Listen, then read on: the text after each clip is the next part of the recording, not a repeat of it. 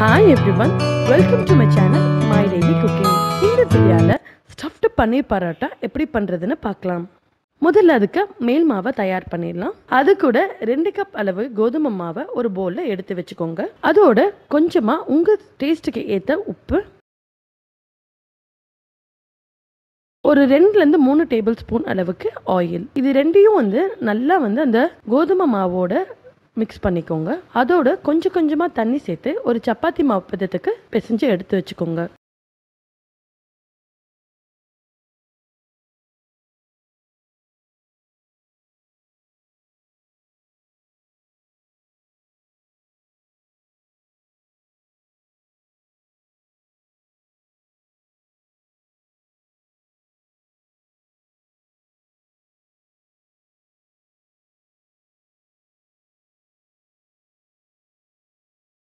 பன்னீரோட தேவையான அளவுக்கு உப்பு,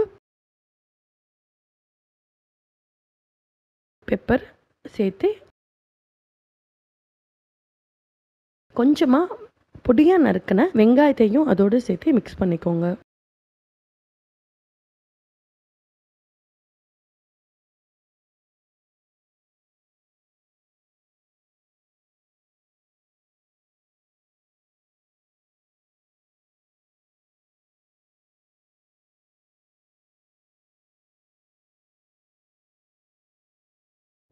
தேவைக்கு ஏற்ற அளவு உப்பு,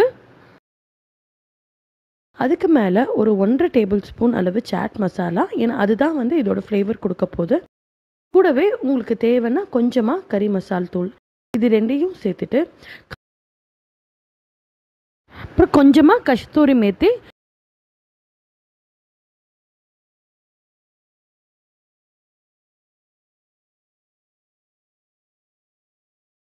இது எல்லாத்தையும் மிக்ஸ் பண்ணி நல்ல ஒரு டோ மாதிரி ஃபார்ம் ஆகிற வரைக்கும் பிசைஞ்சு எடுத்துக்கோங்க.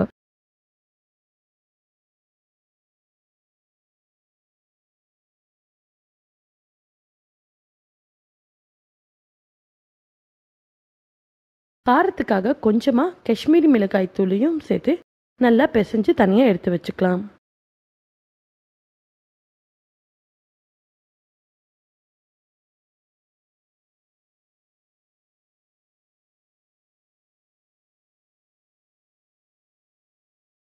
இப்போ நம்ம பரோட்டா திரட்ட ஆரம்பிச்சிடலாம்.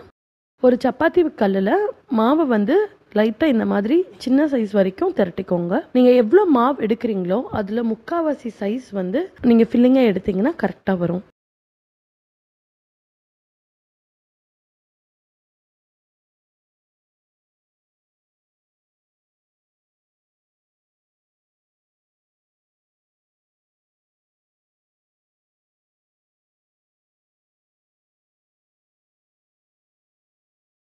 மாதிரி சீல் பண்ணிக்கோங்க. சீல் பண்ணிவிட்டு கையிலேயே கொஞ்சம் நல்லா அதை அமுத்தி ஒரு ரவுண்ட் ஷேப்புக்கு கொண்டு வாங்க. அப்புறம் கொஞ்சமாக ட்ரை மாவை போட்டு நல்லா கொஞ்சம் நீங்கள் அமுத்தி விட்டுக்கோங்க. ஏன்னா நம்ம அது மாவை எடுத்து உள்ளே வரப்போ அந்த ஓரமும் கீழே இருக்க பாகமும் ஒரே சைஸாக வரணும். இல்லைன்னா மேலே திக்காகவும் கீழே தின்னாகவும் வந்துடும். லைட் வெயிட்டாக கொடுத்து நீங்கள் லைட்டாக அது தேய்ச்சிக்கோங்க. ரொம்ப தேய்ச்சிங்கன்னா பரோட்டாவில் இருக்க ஃபில்லிங் எல்லாமே வெளியில் வந்துடும். நீங்கள் என்ன ட்ரை பண்ணாலும் வெங்காயம் இருக்கிறதுனால கண்டிப்பாக கொஞ்சம் ஃபில்லிங் வெளியே வரதான் செய்யும். பட் ஸ்டில் நம்ம மேக்ஸிமமாக ஃபில்லிங் வெளியில் வராமல் இருக்கிறதுக்காக லைட் ஹேண்டடாக யூஸ் பண்ணலாம்.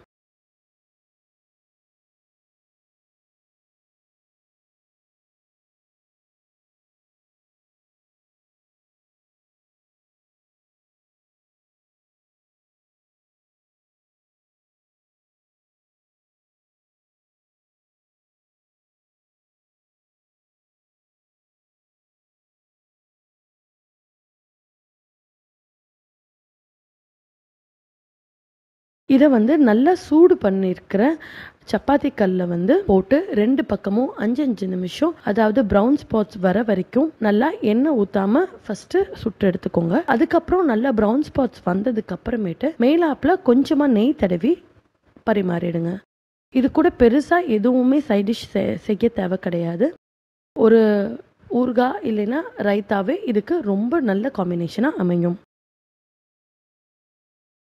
அவ்வளோதாங்க, சுவையான இந்த பன்னீர் பராட்டா ரெடி ஆயிடுச்சு. நீங்களும் உங்கள் வீட்டுக்கு இது செஞ்சு எப்படி இருக்குன்னு உங்களோட வியூஸை கீழே இருக்க காமெண்ட் பாக்ஸில் போடுங்க. கண்டிப்பாக இது ஒரு ரோட் சைட் ட்ரிப்புக்கோ இல்லை school lunch box, office lunch பாக்ஸுக்கு ரொம்ப முழுமையான அதே சமயம் ஃபில்லிங்கான ஒரு டிஷ்ஷாக அமையும். மறக்காமல் என்னோட சேனலுக்கு சப்ஸ்கிரைப் பண்ணுங்கள். பக்கத்தில் இருக்க நோட்டிஃபிகேஷன் பெல் பட்டனையும் கிளிக் பண்ணுங்கள். அப்போ தான் ஒவ்வொரு தடவையும் நான் ஒரு வீடியோ போடுறப்போ உங்களுக்கு நோட்டிஃபை ஆகும். நன்றி.